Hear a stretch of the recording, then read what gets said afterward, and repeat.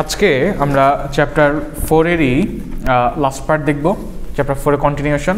তার আগে আমরা একটু দেখে আসি যে লাস্ট ক্লাস আমরা কী কী দেখছিলাম।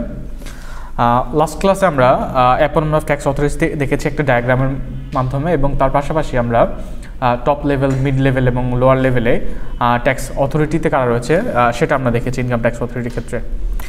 আর সবচেয়ে ইম্পর্টেন্ট টপিক যেটা দেখছিলাম আমরা সেটা হচ্ছে কি ফাংশনস অফ এনবিআর। তার মধ্যে ফার্স্টটাই ছিল ফান্ড অ্যাপ্রুভালসে। সেকেন্ড আমরা দেখেছিলাম যে অ্যাপয়েন্টমেন্ট অ্যান্ড ডেলিগেশন কীভাবে এনবিআর করছে, তারা নিজের অ্যাপয়েন্টমেন্ট দিচ্ছে অফিসারদের, ইন্সপেক্টরদের। অ্যাপিলের ক্ষেত্রেও তারা এই কাজটা করছে, অ্যাডমিনিস্ট্রেটিভ যে কাজটা আমরা বলছি।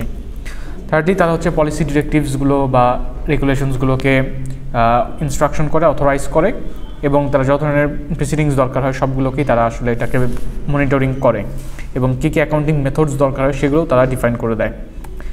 আর ফোর্থলি আমরা দেখছিলাম যে enforcement and oversight of of timely tax payments or tax এক্সামশনস, compound offences, even assessment, যেই লোকেশন কোন কোন লোকেশন আমাদের ট্যাক্স এক্সামশন কতটুকু হবে সেটাও তারা ডিফাইন করে দিচ্ছে। আজকে আমরা চলে যাব জুডিশিয়াল অথরিটিজে, যেটা হচ্ছে এনফোর্সমেন্ট এবং ওভারসাইটেরই মধ্যে পড়ে যে জুডিশিয়াল অথরিটি। এখানে অনেকগুলো ভাগ রয়েছে, অনেকগুলো পার্ট আমরা পড়তে পারি, তবে আমরা বেসিক কিছু যে মেইন কোর ফাংশনস বা কোর পার্ট সেগুলো আমরা একটু দেখার চেষ্টা করব।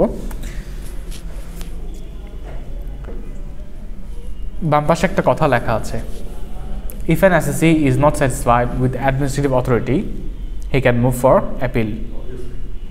তাই না? যদি সে সন্তুষ্ট না হয় সে অ্যাপিল করবে আপিল বিভাগের কাছে ইনকাম ট্যাক্সের জন্য। তো সেই বিভাগের মধ্যে আমাদের ট্যাক্স অ্যাপিলেট ট্রাইব্যুনাল রয়েছে, তাই না? তার মধ্যে বাকি যেগুলো রয়েছে সেগুলো আমাদের পরে step by step. Lower section আসছে এজেসিটি, যেটাকে আমরা বলছি appellate joint commission of taxes, and then তার উপরে আসছে এএসিটি, additional appellate additional commission of taxes, and finally top লেভেলে রয়েছে কমিশন অফ ট্যাক্সেস। দেখেন বোর্ডে আমি আপনাদের জন্য কিছু এজেসিটির কিছু ফাংশনস লিখেছি।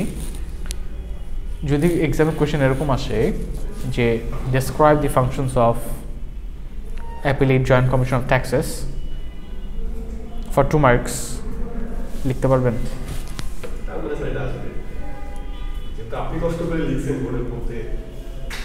আমি সবগুলো কোয়েশ্চেনে আপনাদেরকে লিখে দিচ্ছি, তাই না? আমরা যে টপিকসগুলো পড়বো সবগুলোই আমি আপনাদের জন্য বোর্ডে কষ্ট করে লিখছি। আচ্ছা, দেখেন এজেসিটির মেইন কাজটা হচ্ছে সে যত ধরনের মেম্বার রেজিস্ট্রেশন হয় সবগুলোকে সে ইন্সপেকশন করবে। তার ফার্স্ট কাজ inspecting the registration of members. তার সেকেন্ড কাজ হচ্ছে আমাদের ট্যাক্স রিলেটেড যত ধরনের পেনাল্টি হয় বা অ্যাপিলিং হয় বা হিয়ারিং হয়, কেস ফাইল হয়, সেগুলো সে শুনানি করবে, হিয়ারিং করবে, এবং তারপরে সে পেনাল্টি যদি থাকে সেটা সে দিবে। সে পেনাল্টি ইম্পোজ করতে পারে নিজে থেকে অটোমেটিক্যালি, যে আমি পেনাল্টি ইম্পোজ করছি, অথবা সে কোনো অথরিটিকে ইম্পোজ করতে পারে বা অর্ডার করতে পারে সে যেন পেনাল্টি ইম্পোজ করে।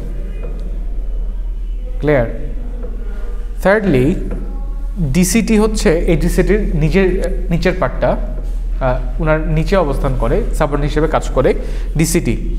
তো উনি যেই হিয়ারিংগুলো করে, শুনানিগুলো করে, সেগুলো যেই ডিসিশনগুলো দেয়, এজেসিটিতে যদি আপিল করে সে সেই আপিলগুলোকে অ্যাকসেপ্ট করতে পারে এগেইনস্ট দ্য ডিসিশনস অফ ডিসিটি, এবং সে এই পাওয়ার হোল্ড করে সে ওই শুনানিগুলোর চেঞ্জ করতে, মানে পানিশমেন্ট বলেন বা হিয়ারিং বা ডিসিশনকে চেঞ্জ করতে পারে, সে রিডিউস করতে পারে তার পেনাল্টি, অথবা চাইলে বাড়াতে পারে, এবং চাইলে এটাকে পুরোটাই ক্যান্সেল করে দিতে পারে। এই কয়েকটা অপশন তার হাতে রয়েছে। এই জন্যই তার ক্ষমতাটা ডিসিটির তুলনায় বেশি। তাহলে আমরা কি কি শিখলাম? মাত্র 3টা পয়েন্টসে আমরা এক্সপ্লেন করতে পারি। ফার্স্ট হচ্ছে inspection of the registration of members. আমি এখানে কিন্তু পুরোটা লিখি নাই, inspect registration of what? Of members. Second point হচ্ছে যে impose or order to impose any kind of penalty. And thirdly accept appeal against the order of ডিসিটি, appeal against the order of ডিসিটি, and power two retain, change, reduce, enhance or cancel any decision of ডিসিটি। এটাই হচ্ছে আমাদের এজেসিটির main functions. আর ওনার উপরে কাজ করে হচ্ছে AACT। ওনার যে সমস্ত শুনানিগুলো হয় সেখানে উনি কিন্তু সেটা কোনো হাত দেয় না। উনি শুধুমাত্র এই অ্যাপ্লি ডিভিশনের যে সমস্ত কাজগুলো রয়েছে তারা সেটাকে ডিরেক্টলি হ্যান্ডেল করে এবং সে ডিরেক্টলি NBR এর আন্ডারে কাজ করে, ডিরেক্ট সুপারভিশনে কাজ করে AACT। আর ফাইনালি টপ পজিশনে রয়েছে কমিশন অফ ট্যাক্সেস।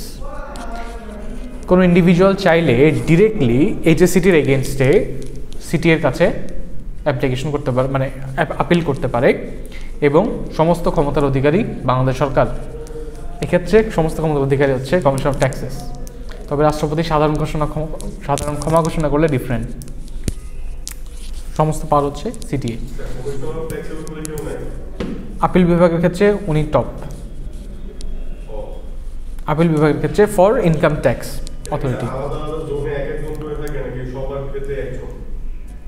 সম্ভবত ডিফারেন্ট জোনের different commission, exactly different maybe, I am not sure about it, but most probably it's different.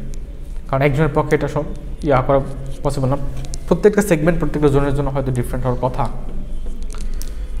এটা হচ্ছে আমাদের আজকের টপিক ছিল। কার কোনো কোয়েশ্চেন আছে?